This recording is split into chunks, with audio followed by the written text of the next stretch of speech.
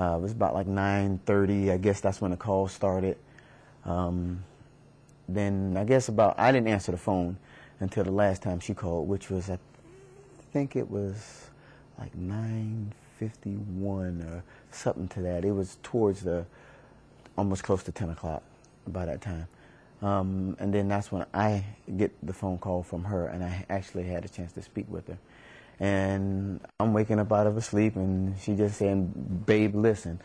And I'm like, "I'm listening." And she said, "My plane has been hijacked." And I said, "Stop playing," because I'm just waking up. You thinking that but she ain't never, she said, "I've never played with you like that." She said, "Listen to me. And I heard the fear in her voice. I heard the fear. I heard the desperation in her voice to get out what she had to say. And she said, "My plane has been hijacked. I don't know what's going on. I don't know what's going to happen. But, all I know is this, I love you." And she said, "I love you. Tell my boys I love them. I don't know if I'm going to see you guys again." And I'm like, at this point, my heart is like beating. I'm like, am I dreaming? Am I sleeping?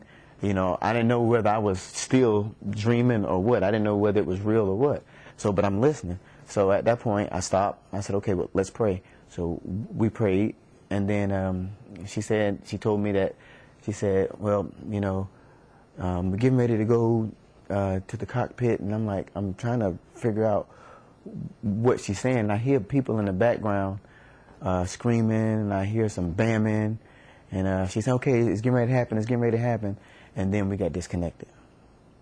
And then that was the last time I spoke to her. Then once the phone got disconnected, then I sat up in the bed, because I did all this laying down. I sat up in the bed it was like I just woke up. I'm like, was that a real call? So I looked at the caller ID and noticed that it was a call, and it was from her cell phone. And I'm like, okay, wait a minute. How can she call me from on the plane from a cell phone? Because cell phones don't work on the plane. That's what I'm thinking.